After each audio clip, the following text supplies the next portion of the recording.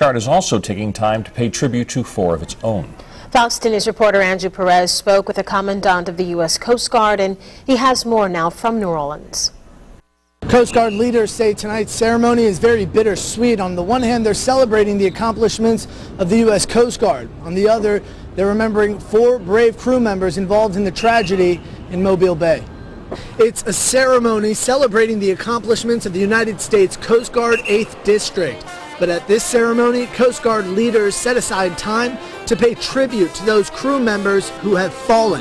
I caught up with the Commandant of the U.S. Coast Guard, who spent the day in Mobile just days after a devastating helicopter crash. I went over to Aviation Training Center Mobile because I wanted to personally go over there and talk to the families of our lost shipmates, give them some love, give them some comfort. It also ends up being therapeutic for me because they're very strong people.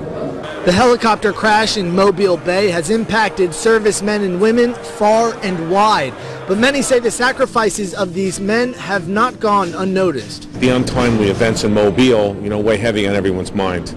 There'll be a moment of silence, and there'll be some conversation, about the incident in Mobile.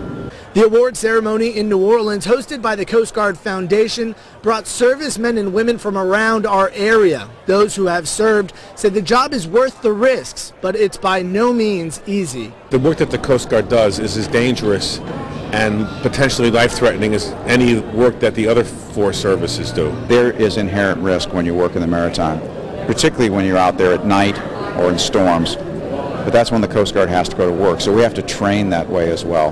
The Coast Guard Foundation says it hosts this award dinner about 9 times a year. The ceremony is meant to raise awareness and money for those who serve our community. Organizers say they will help the families affected by this tragedy any way they can.